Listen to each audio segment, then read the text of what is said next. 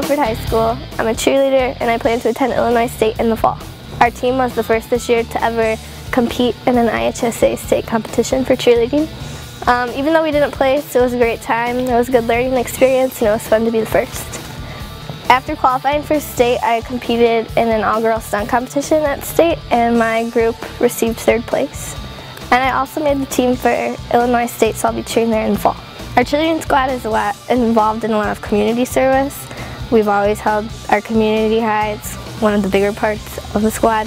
Last year, Belvedere North lost 2 cheerleaders in an accident, so we helped raise money for the other family that was involved in the accident, the Tellez family, and we were able to come up with $5,000 to present to the child who was involved at his school.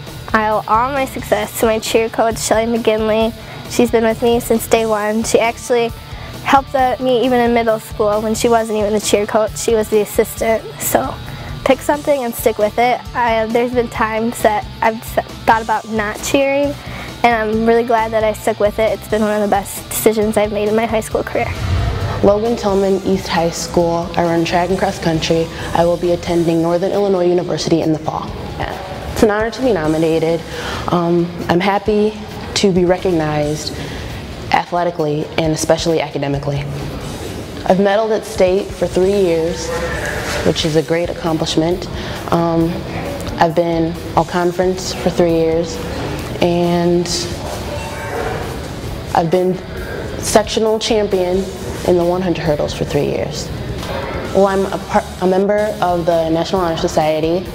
I'm a Ram Scholar. I'm a Nick 10 Scholar athlete. You know, who do you owe most of your success to? My family. They're really supportive of everything I do, and they're always pushing me to work hard, not only on the track but in the classroom.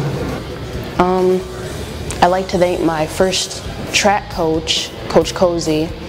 He's been with me since I was about 9 years old. I would say be focused and be determined. If you have a goal, just work hard to achieve that and don't let anyone stand in your way. Taylor Hoppy, Jefferson High School. I'm a bowler and I'm going to UW Whitewater in the fall. It's a great honor. Like, I've been bowling ever since I was 4 years old, and to be nominated for this, it feels such an accomplishment.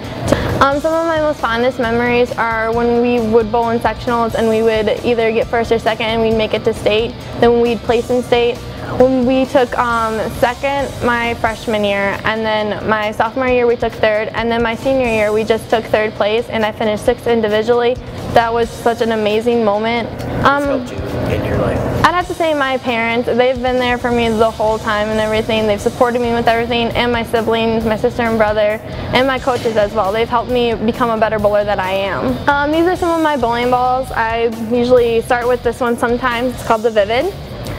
This one's the Rhythm. I don't throw it as much, but this ball, which is my spare ball, which I pick up on my corner pins. Then there's this one, which is my favorite because it's gold. And then my last ball that I use, it's called the Aura, and I got it during high school season, and it was my first ball that I shot my first 300 on.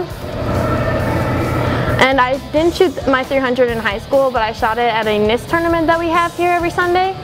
And it was just amazing when I shot it. Like, the very last ball, I was very nervous, so I dropped it and it came up and it carried the 7. I say just keep practicing at it and always do your best. Even if you're like having a bad game or anything, don't look down. Always keep moving forward. My name is Jessica Beard. I go to Auburn High School. I played tennis all 4 years and I plan to go to Northwestern University in the fall. I work hard at it mostly. I mean, I'm not naturally all that athletic, but I've played it for a long time, so I just try my best and stay at the baseline and hope I don't get hit with the ball. I can lob pretty well. I can lob pretty consistently and pretty deep. A lot of times you hear about people, oh, they did this for sports or they did that for sports, and that's not academics isn't something that usually gets acknowledged. So it's nice to be rewarded a bit for that, for having worked hard in school as well as in my extracurriculars. How do you do this? I took a lot of AP classes and I didn't sleep much. Who do you owe the most to? My parents, definitely. Because they pushed me to do well in my work, but they didn't push me too hard. They never expected more than they thought I could give, and so it was a helpful pressure rather than a stressful one, and they've just done that all my life. I think it's just a lot of hard work and being able to prioritize and maybe choosing sometimes to do your work instead of going on Facebook and just finding something to enjoy in what you're doing.